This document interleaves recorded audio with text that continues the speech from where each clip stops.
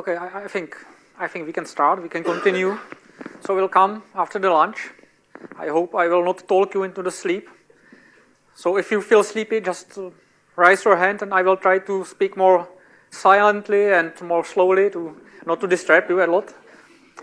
And in this lesson, okay, we should finish the, let's say, safety characteristics of INC and electrical systems.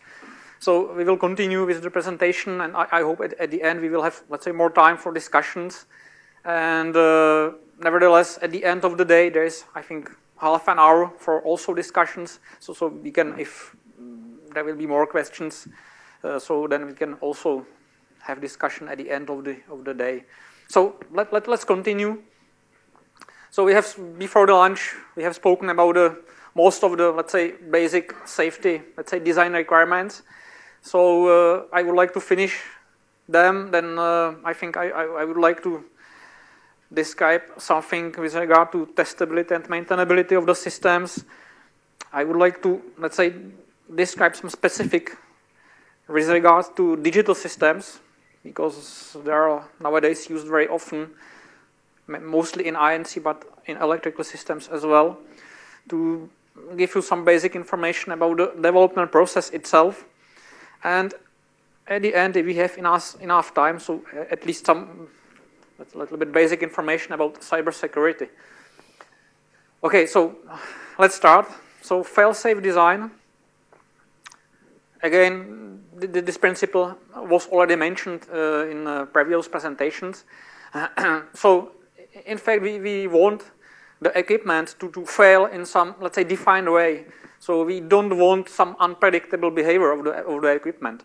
So for example, if we consider some loss of power or some, let's say, failure which can happen, so we want the equipment to, let's say, put itself to some predefined or predetermined conditions or state. So for example, some output relays of some systems are put without, let's say, power supply, they are put to some predefined, let's say, position. So the methods how to check and evaluate it, there are more. For example, there are fault tree analysis or failure mode effect analysis. We decompose the system and evaluate, okay, what happened with the system if one particular, let's say, subsystem fails. What is, let's say, quite challenging, the, let's say, safe state, perhaps it's not safe it's safe for one even, but maybe not very safe for another even. So consideration have to be put to this, and there can be some discussion what exactly the safe state it is. But this is the, let's say, the basic approach what we have to do.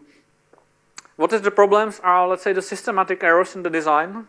Let's say specifically if we develop some software and if we introduce some error, there's some fault in the software. So the problem is that we can't predict what will happen with the equipment, because if the software, if there is something fault, so it can do almost anything. So there is a very big effort to avoid such errors. And again, let's say how to deal it is, in fact, application of diversity and so on, but very high quality development process is one of the, let's say, most important, let's say, remedy for these types of errors or problems. And we will speak about it a little bit in more details a little bit later. So here are some, let's say, just examples how we can implement some fail-safe design features in our equipment. Of course, it's very specific for different type of equipment. We can find different solutions. So this is just an example for you. So independence, we spoke a lot about independence. Data validation.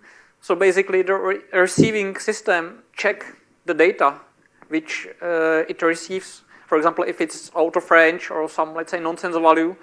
And so the aim is to, let's say, not to propagate the failures. Data buffering, so it's something which is, let's say, simplified in this simplified scheme. So basically, if we have some communication link and some receiving station, so usually what is done, so the communication link puts the data to some shared register with its own, let's say, time cycle without any interference with the, let's say, receiving station itself, and then receiving station with its own, let's say, time cycle when it needs, it reads the data from the register and, for example, writes down the output data.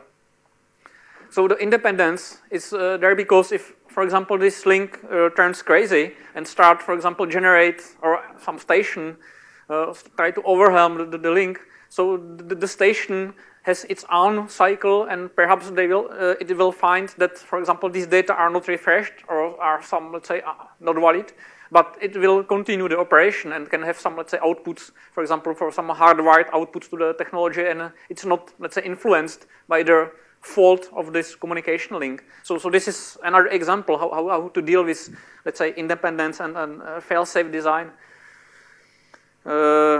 Yeah, when, for example, the relays are de-energized, so they should switch to some predefined condition, use one-directional communication links, and things like that. Of course, if we implement some, let's say, specific, for example, data validation algorithms, so we have to also consider that such algorithms could fail. So we have to implement such algorithms in the same rules as because it's part of the safety system. So same, let's say, methods and rules apply also for this, let's say, additional functions. And always we try to keep it, let's say, simple, not to implement something very complex. Also, the same implies for electrical systems. So we should be able to, let's say, detect faults in the electrical system of the plant and to switch off the parts of the let's say, scheme or the buses which are, let's say, faulty, or again, everything is aimed to, let's say, prevent propagation of failures. So we can use some safety relays, some circuit breakers to, let's say, isolate the faulty part of the electric system. Okay, this is about margins. We heard and discussed this topic, I think, in the first day.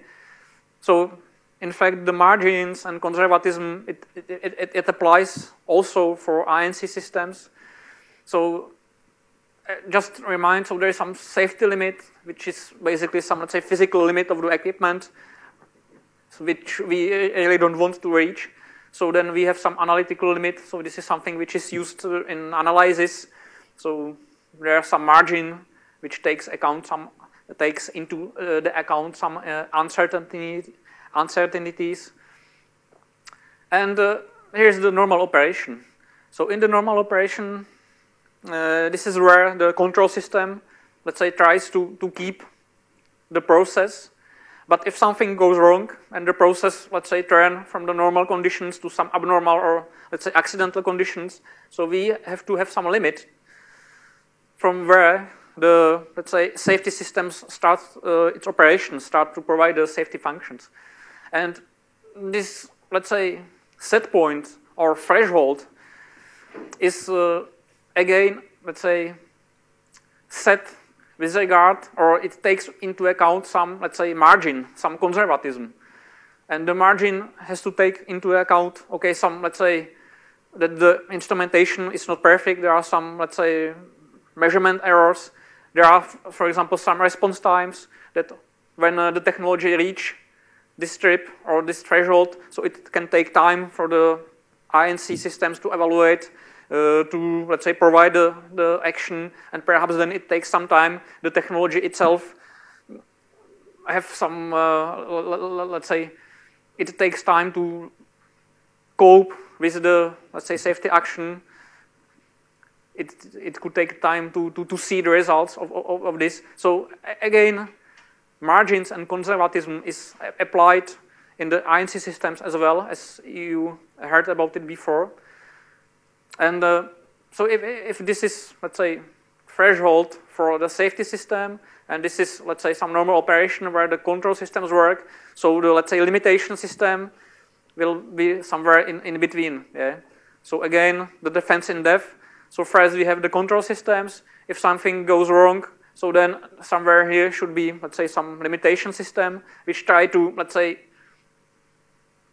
put it backwards to the normal operation. But if it's breached as well, so then we have the safety systems to cope with this situation.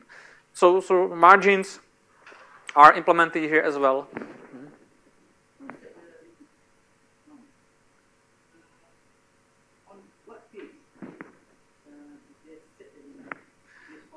So this one, yeah.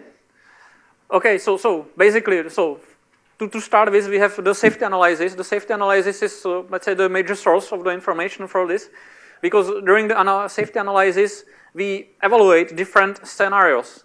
So for example, if there is a streamline break, so it will develop, and in a certain time, and there will be some, for example, some let's say, range in which the, let's say, safety action has to be provided in order not to reach this limit. This is the maximum limit, and in the safety analysis, it's calculated in a different, let's say, time sequence, in specific time sequence. Okay, there is an event in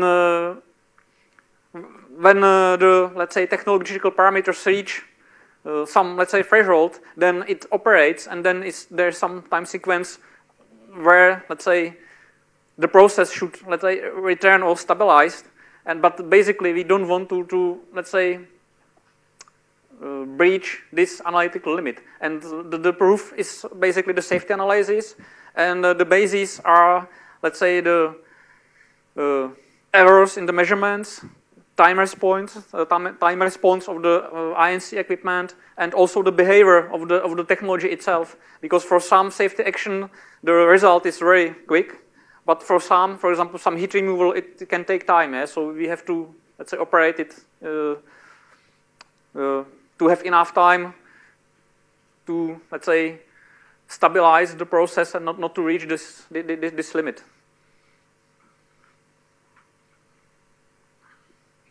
Is it okay like this, or okay? It's not easy. Yeah, there is no easy way how, and there is no, let's say, prescribed values. It have to be calculated for the, let's say, specific design to see what the values have to be. Yeah.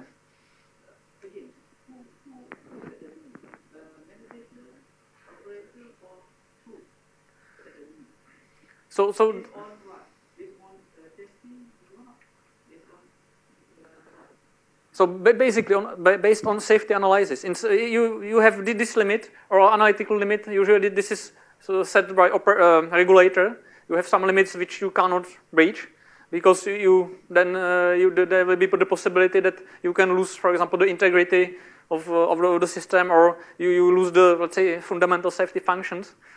But again, in the design, and it depends on the, let's say, how it's organized by the operator. But usually, as far as I know, the safety analyses are usually done by, let's say, operator or by some hired third party. So it depends if the, let's say, operator, the plant, has the capability to let's say, calculate or evaluate the safety analysis. So very often you let's say, pay for some, let's say, other company which has the capability and the tools to do that. But it can be done there are two ways. This tape set points, it can be defined by the designer. If you, let's say, buy the safety system from him and you give him these limits, so the designer can calculate the safety analysis, provide it to you, and show you that, okay, I set the set points like this, and this is the proof. I calculate the analysis, so you have, let's say, you will not breach this limit. So it can be done like this. But at the end, you as an operator have to check to see if it was done properly, if they include everything what they should include. And also then the regulator is the one who would like to see this, to see the analysis and the results, to evaluate, okay, if, and ask the question, if, okay, do you consider this and that? Yeah, so more ways are possible. You can buy this service, but nevertheless, you as an operator are responsible. Yeah? You are responsible, your ultimate responsibility for the safe plant is up to you. Yeah? So you have to check and not to believe everything what the supplier tells you, but to check that, okay, it's some reasonable and ask questions.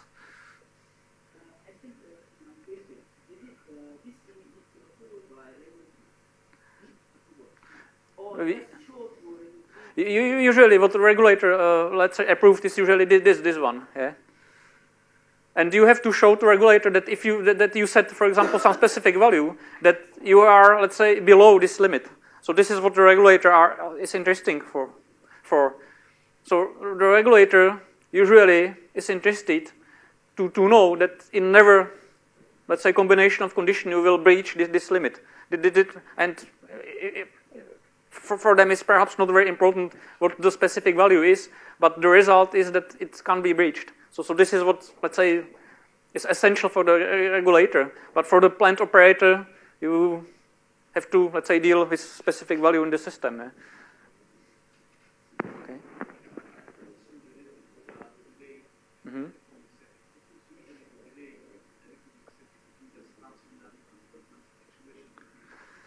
Yeah. Again, it could be very different. Usually the evaluation, the system can work. For example, the digital system which is quite simple. It works, for example, it's like milliseconds. So for example, one cycle can be 100 or 50 milliseconds. Then you have some, let's say, delay introduced by the sensor itself. The sensor, it depends on the, let's say, physical, let's say, approach, how physical the sensor works. So it can be, let's say, from, let's say, milliseconds to seconds. Because, for example, if you measure some, let's say, lower neutron power, so it can take more time to, let's say, count, for example, the pulses to evaluate what the level of neutron power is, for example. So it could be differ from milliseconds to seconds. And also you have to consider if there are some communication links, so there are some cycles for the information to travel from the sensor to the, let's say, system, INC system itself, and then from the INC systems to the actuator. So you have to, let's say, evaluate all the chain. You usually do that for some, let's say, typical. You can, let's say, build some typical chain for analysis. So because usually the INC equipment runs in some predetermined or predefined loop, you have some different types of sensors which behave, let's say, in the same way. So you can have some, let's say, 5 or 6 typical chains which you evaluate for the, let's say, response time. But it's not easy. It requires the knowledge. You have to know every, let's say, part of the chain to be able to find out or to estimate what the time will be. Yeah. Can you give an example of this? Some example of these values. Okay, I will have to find out maybe from my plan some example. Okay, I don't remember the specific number. So perhaps because it's very, very different for each plant and each design. So for example, it could be, for example, temperature in the primary circuit. So perhaps I don't remember exactly. The analytical limit could be something like 310 degrees. And the trip set point will be something like 305 degrees. So it can be something like that. So the margin here, it depends on the, let's say, the technological process for which it applies. Yeah, but it's, let's say, between 1 and 10%. Yeah, so something like that. Yeah, usually.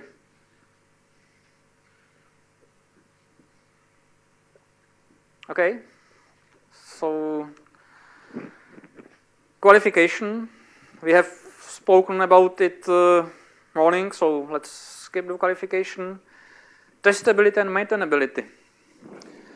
So in fact, the systems which are important to safety should be designed that we can, let's say, test them and, let's say, maintain them. So why, let's say, why we need to test the systems?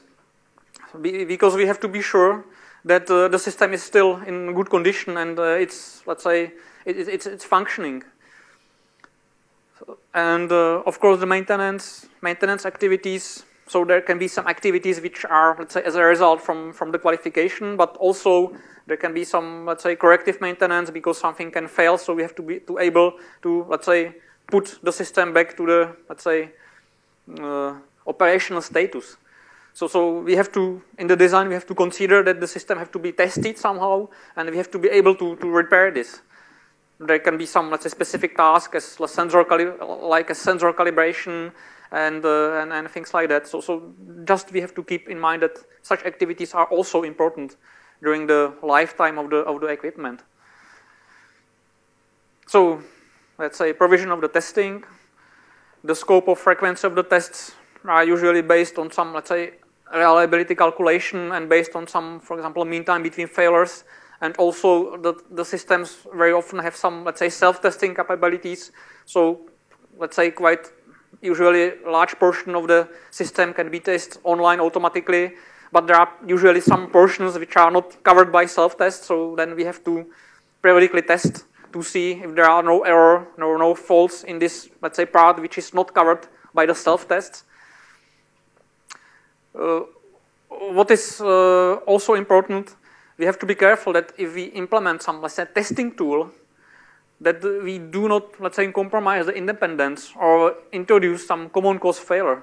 Because in some design, for example, you can have some specific testing equipment which is connected to all of, for example, 3 or 4 divisions, and just is, let's say, activated for one division, then for another division, and so on. So you have to be very careful to evaluate that such, let's say, common equipment cannot, let's say, cause the common cause failure of all the safety divisions. Yeah.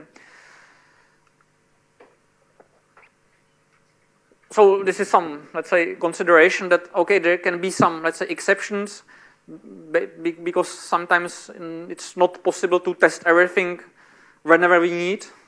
So there are some, let's say, specific parts of equipment which it's possible to test only, for example, during the OTGs. So then we have to, let's say, consider that if there are some equipment which are, for example, not accessible during the operation, so they have to be, let's say, reliable enough that, for example, testing them once a year is sufficient. Yeah? So it's possible, but just to know that if something fails very often, so we most probably will need to test it more often. And if there is something which is not easily accessible, so we have to put something more reliable there. And what usually is done is, let's say, overlapping tests. So basically, it's not possible to test all the chain, everything together. So usually it's some combination of some self-tests, of some, let's say, tests of some specific parts, which, let's say, overlap a little bit. And then we are able to evaluate from, for example, 3 or 4 overlapping tests that the all, let's say, safety group or all the chain is, let's say, in good shape.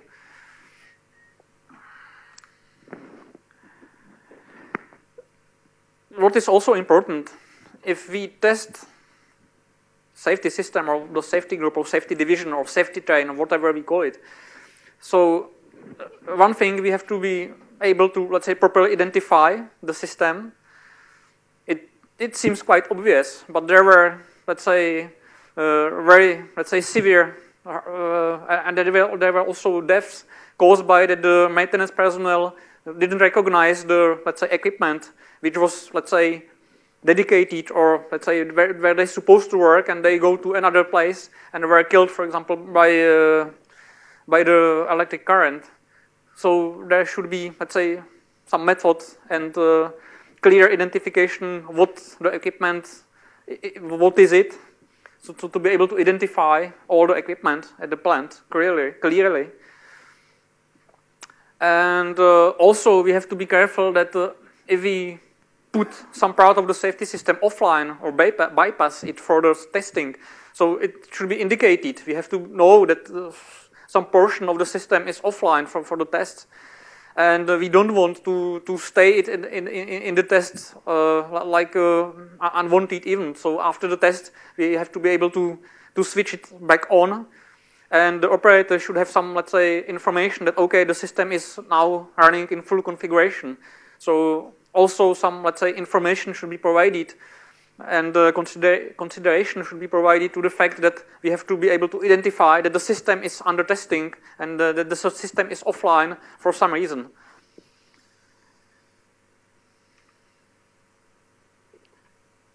Spare parts, yeah, we have discussed these topics, so I think we will not spend a lot of time on this. So we spoke mainly about the qualification. So there are also another, let's say, aspects of the spare parts.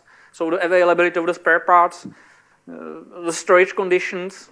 Yeah, some spare parts are, let's say, sensitive, so we have to put them into some specific conditions or test them also, because after, for example, 15 years in the warehouse, maybe they will not work.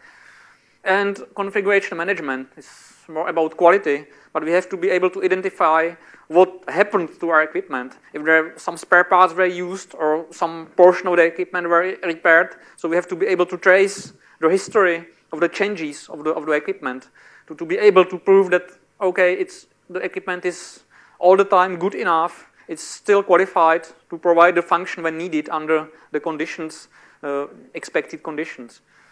So spare parts, supporting systems.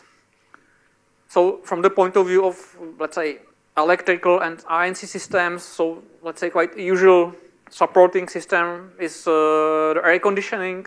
There are many systems which require, let's say, cooling or air conditioning to keep it in the, let's say, qualified state in the mild condition or mild environment.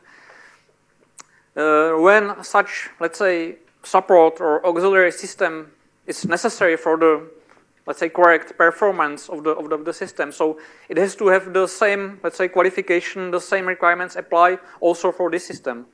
So for example, when I need air conditioning to my safety divisions, so then I have to have, if I have 4 safety divisions, so I have to have 4 independent air conditioning for each of the division, so same requirements apply if it is, let's say, necessary for the, let's say, proper safety function of the equipment.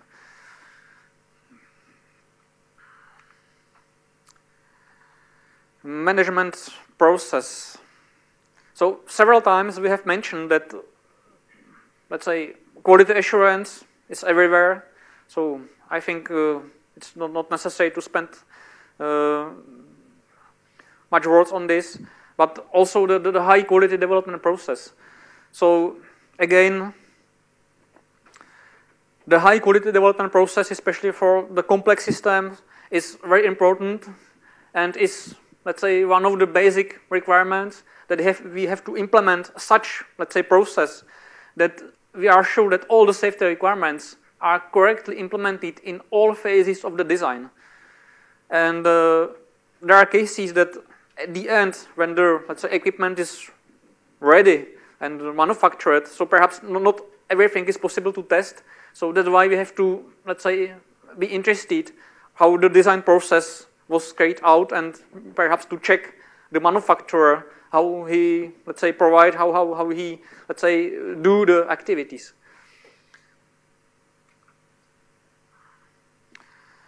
Again, it's about design process itself. So I think we have mentioned it already. So let's skip this to have maybe time for some discussion. So now we are, let's say, more specific about digital systems, because nowadays in nuclear power plants, in older one, there are some, let's say, modernization activities in new builds. Most probably you will, let's say, find digital systems also as safety systems as well, not only in the field of INC, but also we will find digital systems in electrical, let's say, systems. Because digital, it's starting with some smart devices. and continues to some, let's say, very complex PC-based system. So again, we have specific requirements that we have to be very careful about the all, let's say, life cycle of such, let's say, complex or digital or computer-based system. So some, let's say, basic characteristics of the digital systems. So in fact, why we use it, because as you have listened or heard that, okay, we have some concerns about common cause failure, about the high quality development process, so perhaps it would be better to avoid them completely. So maybe yes, but they have some advantages. So first, you can implement very complex functions, so which usually can be, let's say, very user-friendly HMI. There can be some specific, let's say, analytical functions, and you can implement almost everything you need. So this is, let's say, pros. But on the other hand, it can be quite complex, difficult to test, and there can be some hidden faults if it's too complex. It's quite flexible, so you can easily, let's say, change if it's not, let's say, if you find out that something, for example, some set point can be changed or some algorithms, so it's not so difficult. But again, there are some concerns about, let's say, configuration management. We have to, let's say, trace all the changes, and about also cybersecurity, because we don't want that someone changed something which we don't like to be changed. It's easy to reuse, so it can be very effective. When I can develop the software for, let's say, one safety division, and then, let's say, very easily migrate it to other divisions. So the development process can be very effective and maybe a little bit cheaper than when I need to develop every, let's say, safety division separately. But again, common cause failure, I can, let's say, by this copy and paste, I can introduce the same faults in other division. So improved diagnostic, self-test, this is very, very good. We like that. Again, too much complex. Digital systems, yeah, it's discrete systems, so there can be some, let's say, sampling problems or some unpredicted transients between, for example, different digital systems, communication links. They are quite small, so in very small form factor, in small chip, we can implement a lot of functions. But there are some specific conditions. So for the, remember that the silicon chip don't like high temperatures, don't like radiation, so we have to consider this. And okay, complex functions. Okay, I think it's okay. So this picture is just to, let's say, demonstrate where we can find the digital system and how, let's say, complex they can be. It's usually not obvious very quickly that, for example, we can have some smart devices which can have firmware. Firmware can be, let's say, pre-developed or specifically configured for our, let's say, application. Then we have some, let's say, INC or electrical system with some, let's say, specific customized application functions, usually with some, let's say, system or operating software. There could be different libraries, specific configuration.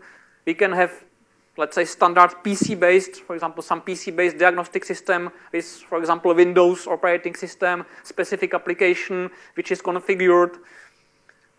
And apart from that, during the process, we need very, let's say, variety of the digital and design and testing tools. We have source code, we have tools for maintenance and diagnostic, we have a lot of documentation, we have spare parts, because we have the spare parts.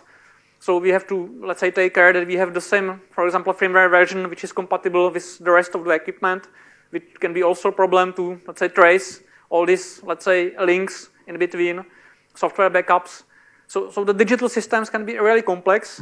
They have advantages, but we have to, let's say, consider all these elements have to be, let's say, consistent to each other. And let's say qualified, the systems have to be qualified properly, as we have mentioned morning. And the high quality development process is one, let's say, one of the key element of this, let's say, qualification, and we will speak about it also. So I just would like to draw your attention that we don't have only, let's say, software-based. We have also FPGA. I think you already heard, you perhaps know what FPGA is. It's also, let's say, digital technology, but it uses a little bit different, let's say, approach. So while the software-based is the silicon chip, basically transistors, together with some operating or system software, which provide the interface between the chip and the application software. So FPGA is also integrated circuit, but in this circuit it's the field of programmable gate arrays. It's usually AND, XOR, and flip-flop arrays, which are, let's say, connected together. And during the, let's say, programming, we just, let's say, connect different gates together. So the result is, in fact, the hardware. It's a specific chip where are burned connections between the gates without, in fact, any software.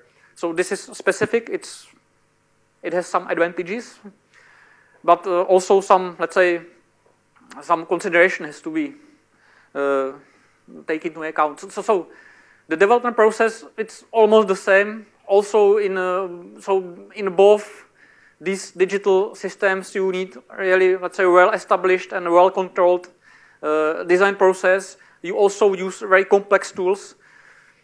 For both of them, in both of them, you can have some, let's say, pre-developed items, some tools, libraries, something which you have to, let's say, have perhaps problems during the qualification. What is good for this FPGA? The complexity is much lower, usually. So this is a good thing.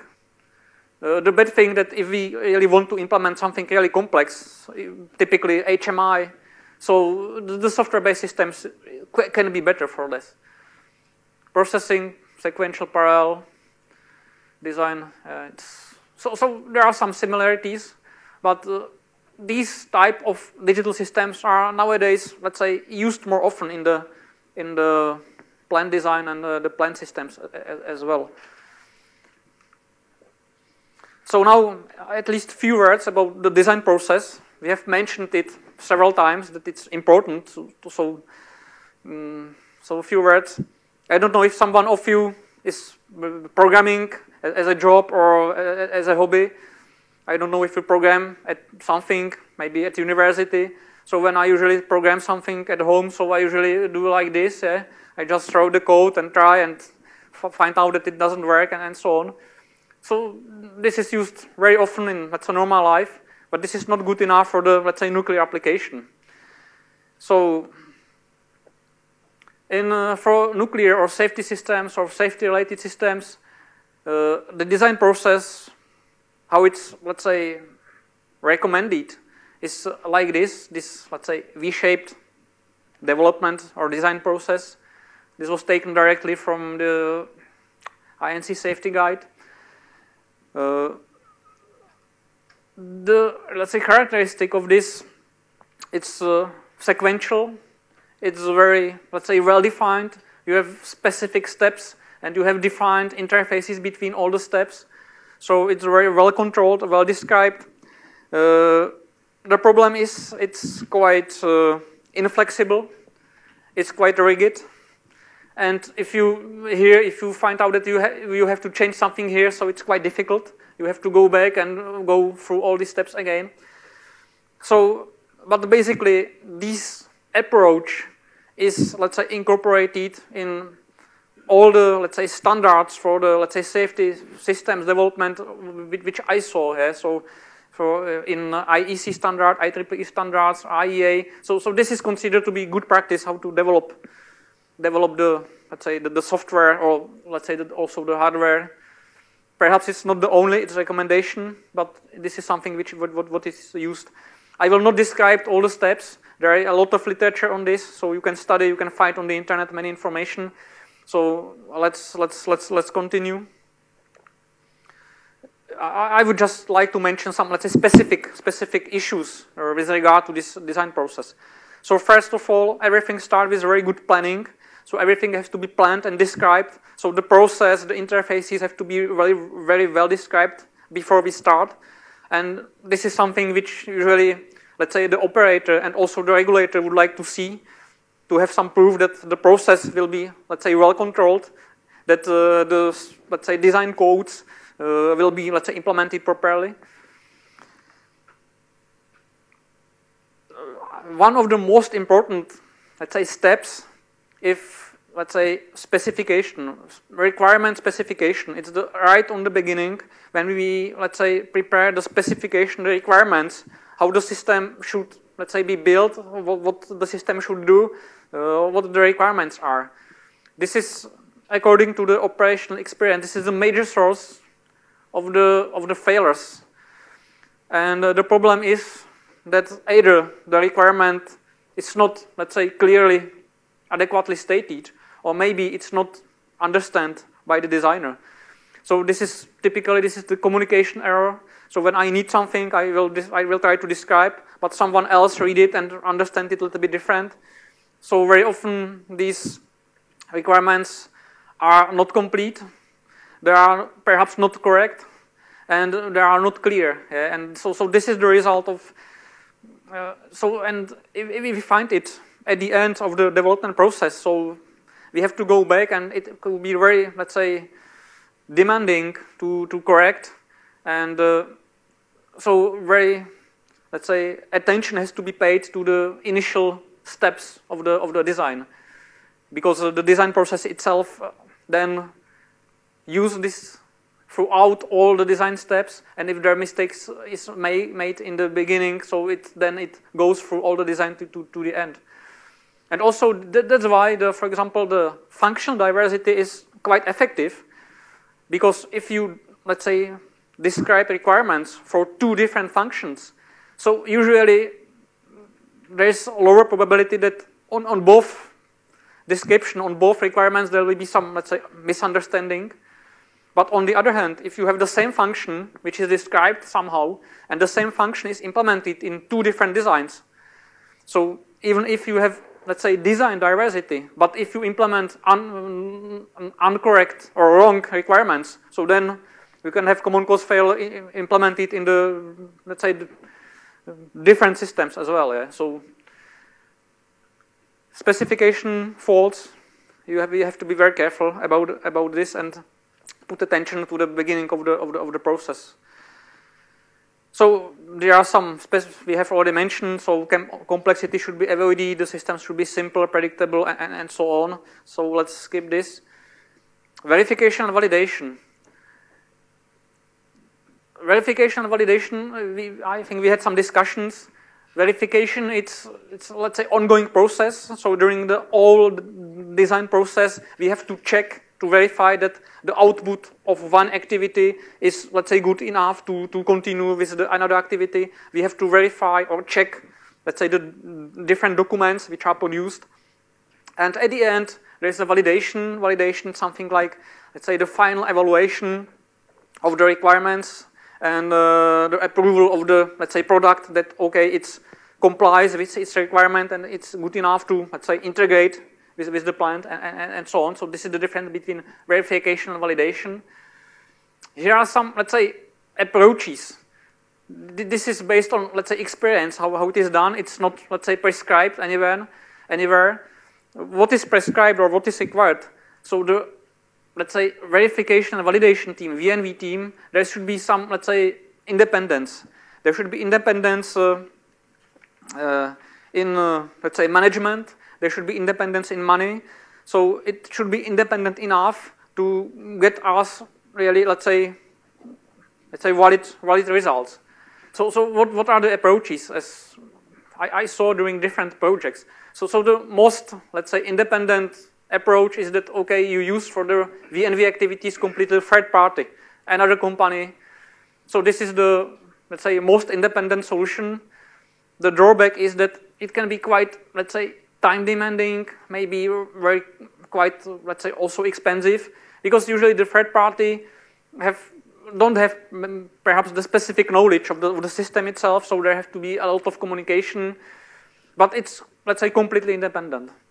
Then another approach is to have, let's say, independent VNV team inside supplier organization. So it could be, let's say, more, let's say, maybe time effective, because this VNV team inside supplier perhaps know the processes, know the system itself, so perhaps it could work, let's say, more, let's say, effectively. On the other hand, you can see that the independence is not so strong here. So if such approach is, let's say, adopted, we have to be very careful to evaluate that the VNV team has sufficiently independent management, independent people, and some, let's say, specified budget to do the activities, because we don't want the supplier, let's say, cut the budget for the team and tell them, okay, don't check it, it's okay. We have to be sure. So then for utility and perhaps regulator, there's more effort to evaluate that there is enough independence. But it can be done. And let's say least independent is, let's say, independence just in the design team. Such approach is usually used only for, let's say, some safety related. I never saw such approach for safety systems.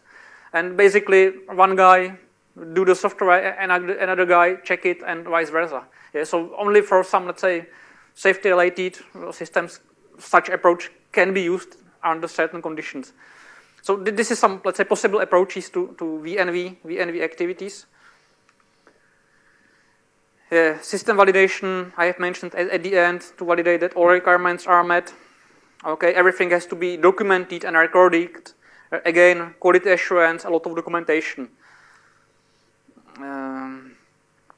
Then, when the system is installed at the plant, so you have to consider that usually there have to be some specific testing, because not everything is possible to test, let's say, at manufacturers or at factory. So you have to test the interfaces.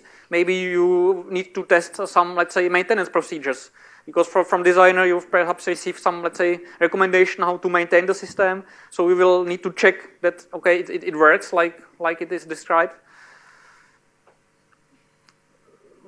And basically, I have already mentioned all of these. From all the design process, there is a lot of documentation. And the documentation is not only for, let's say, licensing, but also we need, let's say, detailed documentation then during the operation when we try to find some let's say, some behavior of the system. So we have to be able to have some source of information to find out how the system works, how it is, let's say, built, how it is interconnected. And when we, let's say, would like to make some design change later, so we need to have enough documentation to be able to, let's say, approve, to provide, to plan, to, let's say, think about how to change it in a safe way. Very, let's say, big topic is traceability. This is a very big topic and quite challenging. I think in every project I saw there were some problems with this. Because traceability, it means that you have to be able to trace all the requirements just from the beginning as you specify them through the design to the very end of the, let's say, of the design process to the validation. So at the end, you have to be able to validate that all the requirements which you stated at the beginning were, let's say, incorporated into the design and tested at the end. So it's, in fact, the clear link between the requirements, between the design, between the testing. And you can imagine that there is a lot of requirements. There are many sources of requirements from the licensing point of view, different standards. So it's not very easy. There are some, let's say, there are tools which can support these activities, but it's let's say, more about, let's say, quality assurance, this one, but it's required to have such traceability, and it's really very challenging issue. Human factor engineering. We haven't mentioned it. There will be, I think, there is some, let's say, specific presentation on that topic. I would like to, let's say, just mention that human factor engineering is, let's say, INC and electrical systems very often usually have some interfaces with the people. So we always have to consider these factors. Very often, at least according to my experience in some, let's say, design changes, is underestimated. But it's integral part of the design process. During the requirements, during the evaluation of the design, we always have to think of the interface with the people. So we have to evaluate, okay, how the people will interact with our systems. We have to classify the, let's say, human-machine interface items. So we have to know which one are, let's say, important to safety, which perhaps not. And also we have to find out if the operator is required to provide some manual action. So we have to be able to prove that he has, let's say, enough information to decide that the action is needed. And he has, let's say, the means how to operate the equipment. So these are, let's say, basic considerations which we have to, let's say, consider during the design. So it's not only about, let's say, the functions itself, but it's also about the human factors. Okay, so let's speak at least a little bit about cybersecurity as well. Just some very basic information. Nowadays, it's quite a hot topic because the systems which are using the, let's say, standard IT or computer-based technology are nowadays used very often in the plants as well. These systems are usually interconnected to each other, and so the cybersecurity starts to be, let's say, the issue as well. So in the SSR/2, you don't find anything special about cybersecurity. You just find that you have to prevent unauthorized access. This was usually, let's say, taken from the point of view of physical access to the equipment. That, okay, you have some fence, you have some guards, you have some locks, so no one which is not authorized cannot, let's say, do something with your equipment. But now with, let's say, digital world, you can have also digital access. If the systems are connected to the, for example, plant information system, and the plant information system is connected to the corporate network is connected to the internet. So there can be find some, let's say, links from the outside world to the inside the plant. So now this requirement has also some, let's say, a little bit other meaning. IEA is working. In IEA there is NSS 17, so this is one specific document concerning cybersecurity, and I think that in preparation there are, I think, several documents, 3 or 4 specific documents with regard to cybersecurity. I think, I'm not sure, they were not issued yet, I think, but the IEA is also, let's say, paid quite attention to this topic. So basically, when we use digital systems at the plant, so we have to deal with the consequences of cyber compromise. So this is the basic message. So here are some, let's say, specifics. We have, let's say, cybersecurity problems because we use standard IT technology. It's because perhaps other is not available. It's cheap. It's usually well proven. So also nowadays in, for example, PLCs, you can find some Unix or some Linux operating system. So the standard IT technology is more and more used in the systems, and not only INC but also in electrical systems as well. But INC is, let's say, the major user of this technology. But on the other hand, IT technology has some, let's say, characteristic, but INC systems has a little bit different purpose, a different characteristic, which can lead to some problems. So, for example, we usually work in real time with limited resources. So it means that it's a problem for us to implement some specific cybersecurity, let's say, measures, some antivirus or things like that, because it can increase the complexness of the system. Maybe we have not enough resources for that. We need the systems in, let's say, high availability. So we don't want to, let's say, switch it on and off very often. Usually with IT, it's not a concern.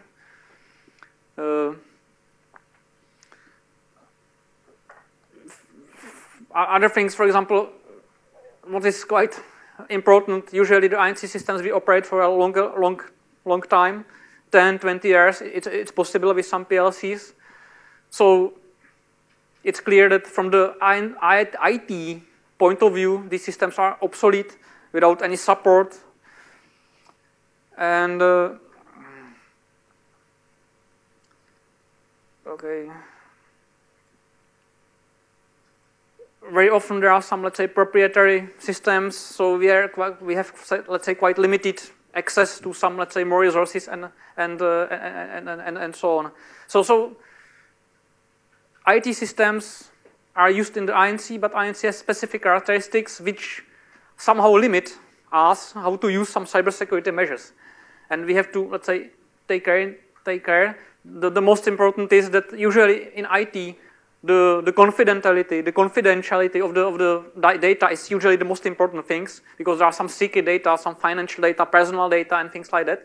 But for INC system, usually there is not very secret. But the problem is integrity and the availability. We need to have correct data in the right time. Yeah. So these are the big differences.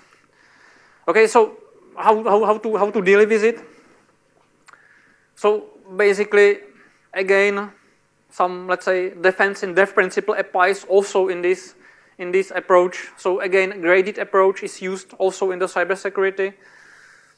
We will not speak about details because it's a very specific topic, but here is some example how it could be implemented, just to give you really some, let's say, very rough, let's say, example how it could work. So on the, let's say, most protected level, there is the protection system. Then we have some, for example, some process control system. We implement just one-way communication link because we don't want to, let's say, harm or lose the protection system from the outside. Then we can have some, for example, process information system. Very often this also one way. Then we have some, let's say, support system. It's for work permits and so on. So these are, let's say, it has influence on the operation, but maybe there is no influence on safety.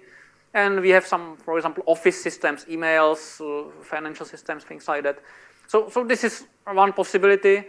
How it was, for example, suggested by NRC, a guide. You can download this regulatory guide about cybersecurity. You can read more about it. It's quite detailed.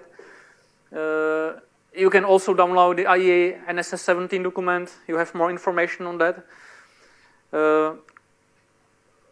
So before we finish and have some, let's say, enough time for some discussions, because we don't have enough time before lunch. So just, I would like to maybe emphasize some myths about the cybersecurity. These were publicized, I don't know, 2009. Still, when I speak with some people, they still are very persistent in this. So I just would like to, let's say, to share the very often, let's say, misunderstanding.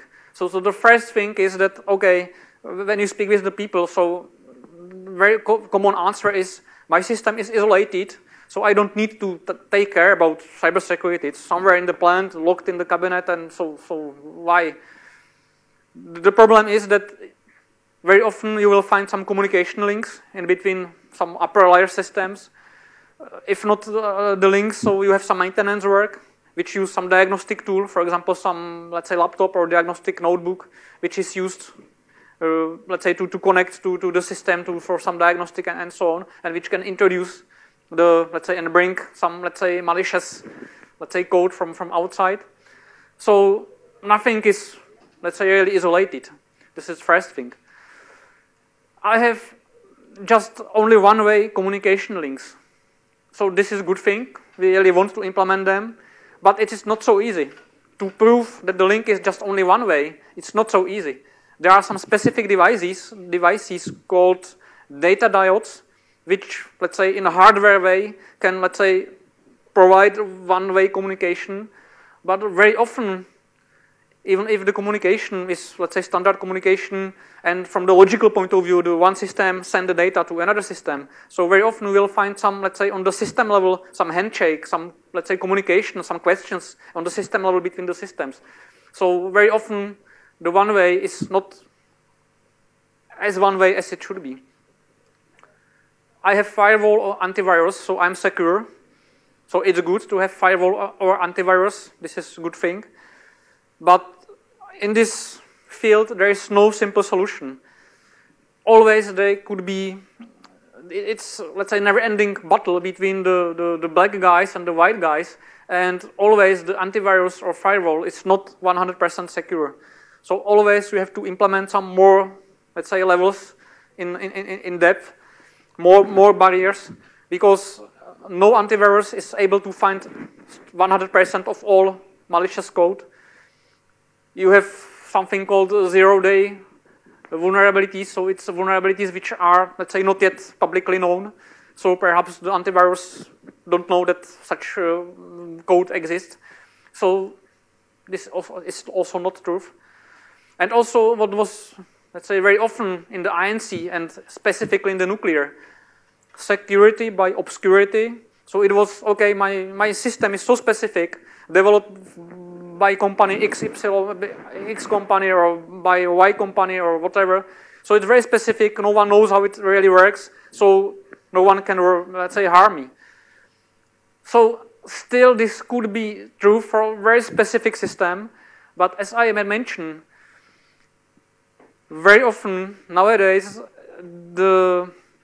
also the INC, PLCs and so on use, let's say, standard technology, standard communication links, which are well defined. You can find the definition of the, let's say, communication protocols on the internet, and also the industrial devices are and could be, let's say, target of an attack. So be careful if you will speak with someone. So most probably you will hear some of these. So be very, very cautious about these myths. Okay, maybe one of the last things. There is a very specific requirement, and we have to be very careful. So when we implement let's say, some security measures, we don't want to harm the safety, because it would be very easy. And here you can see that there are some contradicting requirements. On one hand, we want to have the system secure as much as possible, but on the other hand, it has to be simple. We have to be able to test it, and we don't want to block the system, for example, for the operator. We don't want the situation when the operator needs to let's say, information, and then the system tells him log out and the wrong password. You have to contact the hotline to get new password and something like this. So the security measures should not and shall not compromise the safety measures and vice versa. Yeah? So this is quite, let's say, challenging, because we have contradicting requirements and we have to deal with it somehow. Yeah? Okay, so just at the end of the presentation, I put some, let's say, content of design basis for INC and electrical systems. Is just for your reference to see, okay, what type of information you should find in the design basis. I will not go through it. I think it's no sense. We have already mentioned all of these, let's say, specific things.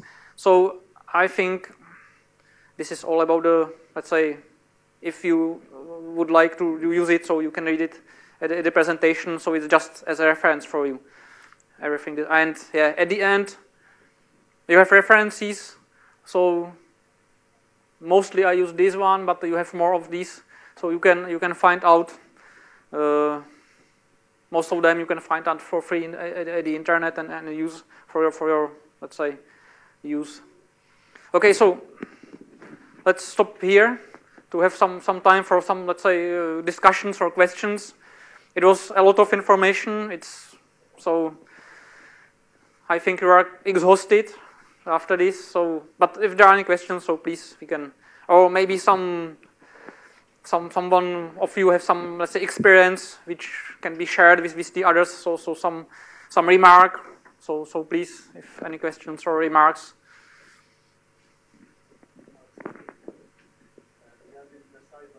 Okay. Mm-hmm.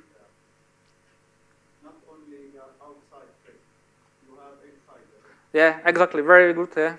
So it is important not only to make your system very unique, you have to train your people how not to cause any harm to your systems, and also and how to discover the insider. Yeah, perfect. Yeah, this is very good remark. Thank you for that. It's very important, and in fact, according to the, let's say, experience, the most, let's say, harm was done by insiders. Yeah. Because the insiders have the information, usually they have the access. maybe some of the harm was not maybe intended. It can be also unintended. But yeah, usually the maintenance staff, they can unintentionally, let's say, put some code, some USB flash disk with some code. So perhaps it's not intention, but yeah, this is very, very, very important to be. We have to be careful about internal people. We have to train them. So the awareness of the cybersecurity is very important. It's very difficult because usually the people fight it because cybersecurity, let's say, quite restrictive. It's put some restriction on how the people are used to work. So they usually don't like it because they are forced to, for example, check the system, or perhaps they cannot do it the way they were used before. So it's important to explain why it is. And yeah, for insiders, according to my experience, we also have some issues always from insiders. Yeah. Very good. Thank you very much for this. Any remark or question or some notion or some experience to be shared with the audience? Okay, so maybe we can also, if something came up, so we can discuss at the end of the day. So I think now we can have a break, and we will continue at 16, so 4 p.m. Okay, so thank you for your attention, and